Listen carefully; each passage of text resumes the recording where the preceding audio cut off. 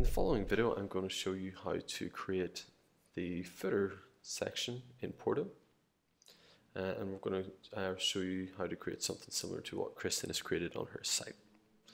The footer area is made up of 3 blocks, one for social networks, one for an image block, and here you can add a custom menu or categories depending on what you'd like to add.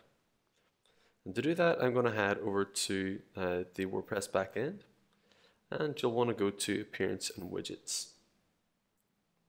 And in here, the widget areas we're going to use today is the footer first, footer second, footer third. And in the first widget area, I'm going to add social networks. So you can just drag and drop that from the left-hand side, and you can just add a title.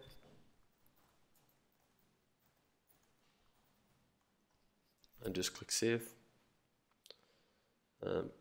You'll also want to then add an image block, so that's flow images. You can leave the title blank, and you can set the image here. So let's just select this mark, and we'll add this attachment, and you can set a max height in that if required. So I'll set 200 pixels, and I'll just hit Save. And finally, for the last widget area, you can either use a custom menu or you can use categories, archives, anything you like. But for this instance, I'm going to add categories, and that'll be the categories for blog posts.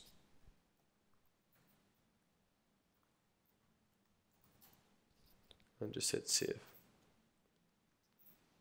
So I'm just going to refresh this page, and now you'll see I've added 3 widget areas: social networks. I've added an image here in the middle and some post categories.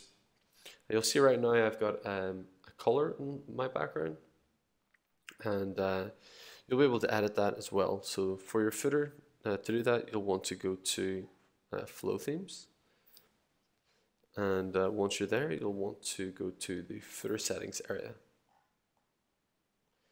And here you'll see there's a footer background color. You can change that to whatever you like. And then you can just hit Save. And I'll just refresh the page so you can see the changes. Great. Just to note, you can also set the text color to whatever you like. So maybe you've uploaded or you want to use a black background, and you can just change the text color to white. And you could hit Save as well. So that is another option for you. As you can see, everything's turned white, except for the image. So for this, we'll also want to show you how to add a background image like Kristen has done. And this is done with a little CSS snippet. So you can take the CSS snippet, we'll add it in the comment section, and you'll be able to add that. So what you'll want to edit from this is the background URL.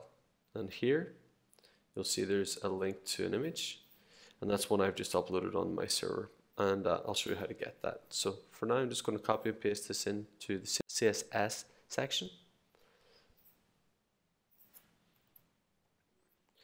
and I'll just hit Save Changes. And now you'll see that we have a background image for the site. Of course, you'll not want to use white text whenever you add a light image at the background. Now, for example, if you want to change that and you want to have your own color or image, you'll want to upload one to the media library.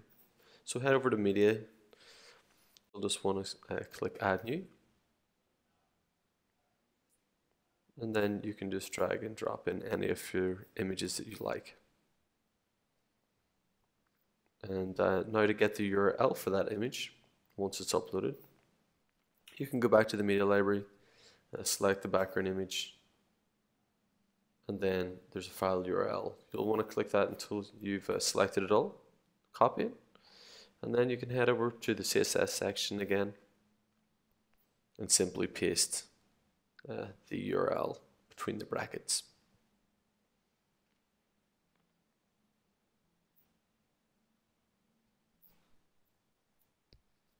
And then you can just save. And now whenever I refresh, you'll see that I've got a new background. And that's it, folks. That's how you add a custom background image and set up your footer with Porto.